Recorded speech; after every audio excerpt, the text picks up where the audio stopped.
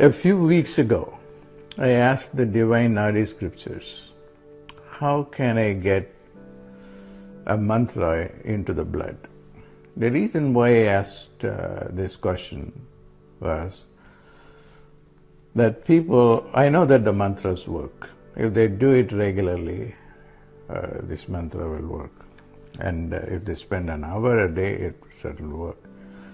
But to get people to commit to that 1 hour time period is impossible, in most cases anyway.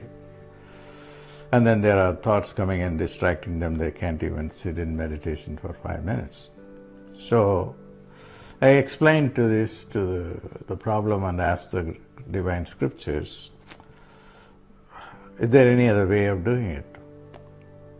And the answer was surprising. They said, yes, you can do that.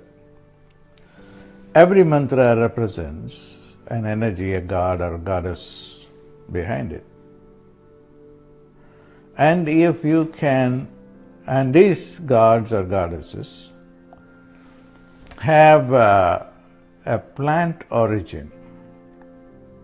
They all have a plant basis. They were either a tree or a plant.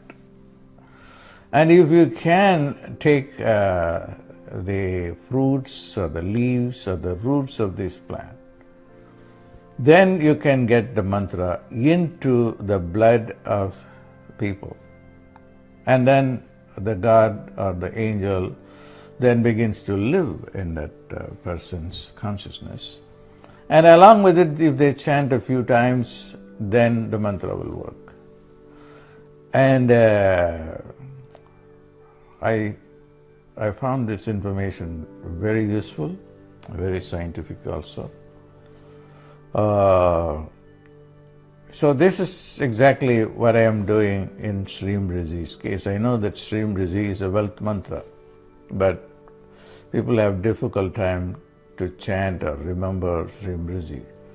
So what can you do? Can you somehow get this into people's blood without them having to chant for hours? Yes. Then I had to go and identify the plant that represents Shreem Brzee, and that is the turmeric root, curcumin root. That represents the Lakshmi, the goddess of wealth.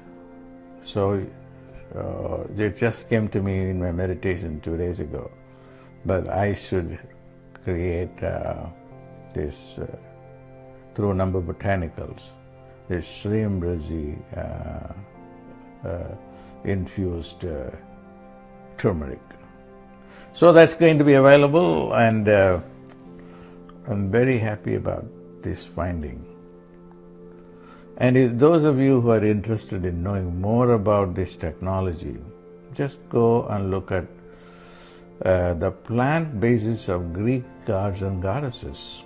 And even, and also I should tell you, so I just want Jesus to get into my body. What do I do? They said, is there a plant for Jesus? They said, yes, it is olive. Then I started researching it, and then how Jesus is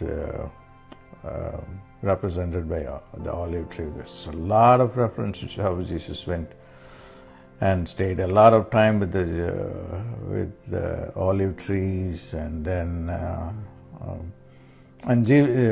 Jesus' life is very much connected with the olive tree.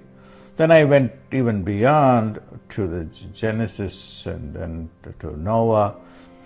And Noah was, during that flood, he was saved to go to a place where he was saved from the flood. And then Noah sent a dove to find out if the flood has receded. The second time the bird came with an olive fresh olive leaf in her mouth. Okay, so the divinity of olive goes back even to the Greek times. Shreem Brzee and turmeric are the same, and it is easy to get Shreem Brzee into your blood through the consumption of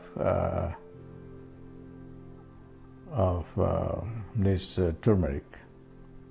And I'm very excited about this technology, and even without knowing all this background, divinely I was inspired to infuse the herbs with the sounds, with the phonemes. And these phonemes represented the energy behind the herb and behind the gods and angels who represented them. So I am delighted that this will be produced soon, so that you can monitor yourself, how your prosperity changes